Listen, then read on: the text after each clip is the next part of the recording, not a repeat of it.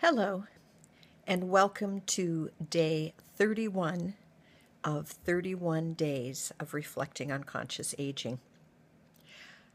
Now, today is the last day in this series of 31 days of reflecting on what it means to be born, what it means to live your life fully, and what it means to die, and how they all weave together so that we can choose conscious aging.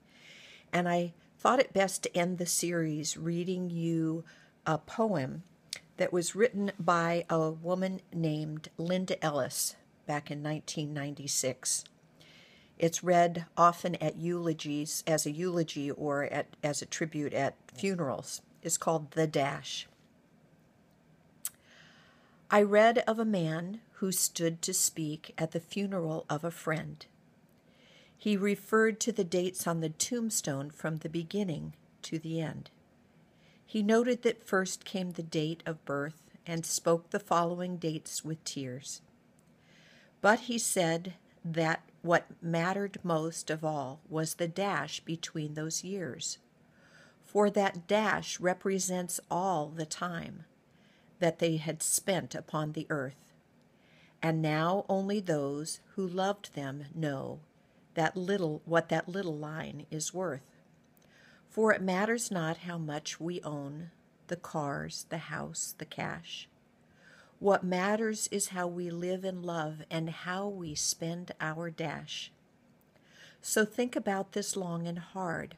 Are there things you'd like to change?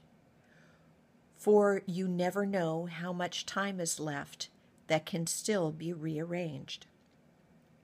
If we could just slow down enough to consider what's true and real, and always try to understand the way other people feel, and be less quick to anger and show appreciation more, and love the people in our lives like we've never loved before.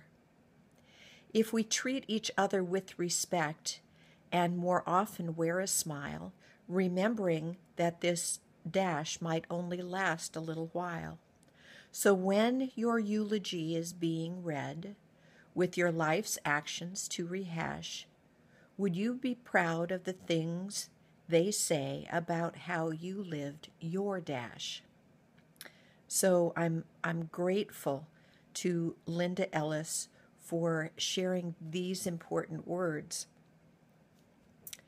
And it reminds me each day to live my dash as fully as I know possible. I have been so blessed to be there at the bedside of many babies being born. And just yesterday, I sat at the bedside of a friend of mine who is passing. It's the same door. And it's this incredible unknown adventure that we're on. And we're blessed to have this time connected together somehow. And I suspect that it is true, that in some way beyond our comprehension, we are all one. So I wish you a very, very happy birthday as I celebrate mine. I wish you a happy, happy life, and I wish you great peace whenever your time of passing comes. Thanks.